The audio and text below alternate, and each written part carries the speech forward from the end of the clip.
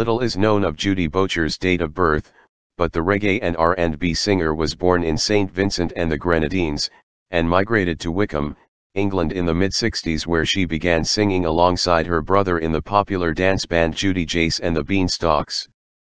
Her music career took off in 1970 when the band performed around the southeast of England until Boucher retired from singing to raise a family.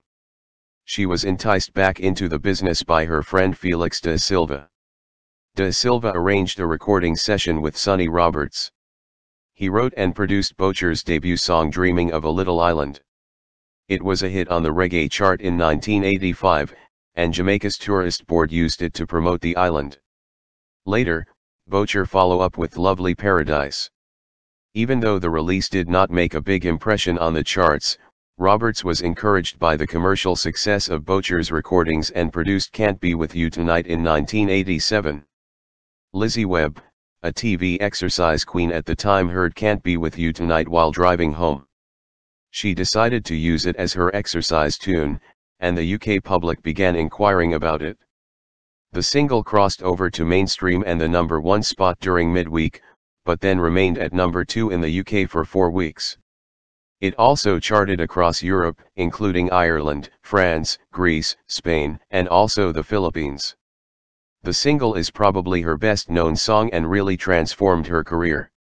With this single, she became the first female from the Caribbean to have the longest stay in the national chart, with 14 weeks.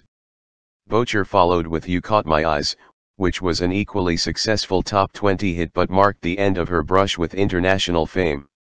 Next, there was Whatever Will Be, sRock, inspired by Noradin's earlier interpretation of the song.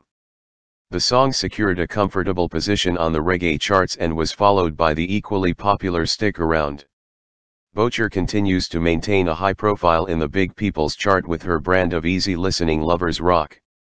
She said that her Belgian tour was one of the highlights of her career, where she performed in front of 40,000 people. They chanted her name, holding lit candles as she sang. Boucher was also a massive hit in South Africa where she visited, but was unable to perform due to the boycott at the time.